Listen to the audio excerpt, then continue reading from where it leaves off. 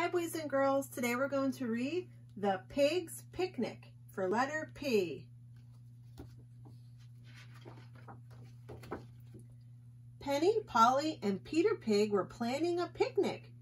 What shall we pack in our picnic basket? Asked Penny.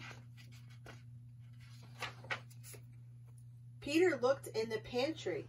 Let's pack some peaches, said Peter. A peachy idea, said Polly. Are they ripe? Asked Penny. Perhaps we should taste them first, said Polly. And they did. Perfect, said Penny. Let's pack pickles, said Peter. Perhaps we should taste the pickles too, said Polly. And they did. Picklelicious, said Peter.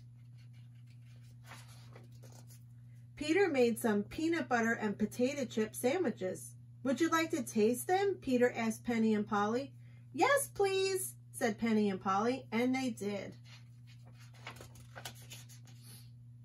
Perhaps we should pack some pasta salad, said Polly, and pears and plums, said Penny.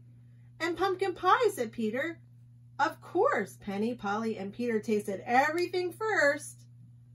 I wonder if they're going to have any food left for their picnic.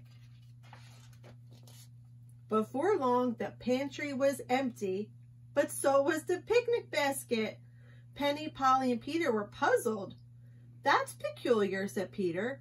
I guess we'll have to put off our picnic, said Polly. We could order pizza instead, said Penny. And they did. Pizza! The end. Here's our P cheer. P is for pig, pickles, and pot. P is for pizza, gooey and hot. P is for pancakes piled up high. P is for puppy, popcorn, and pie. Hooray for P, big and small, the peachiest, peppiest letter of all. The end. Okay, and here's our letter P book. P for pan. Do some cooking in a pan.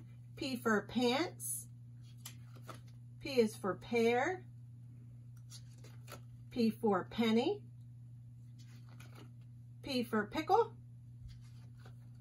P for pie. P for pig, just like in our story. P for pillow. P for pink. P for pirate. Arr. P for pizza. P for plants. P is for pot. P is for pumpkin. And P is for purple. Good job. All right, let's practice making a letter P. Okay, capital P. We're going to start with a line down. And then we're going to do another curve up here and stop in the middle. That's capital P, lowercase p. Your line's going to go down. And same kind of motion around to the middle. Capital P, lowercase p. Let's do it again. Line down, around to the middle, lowercase p.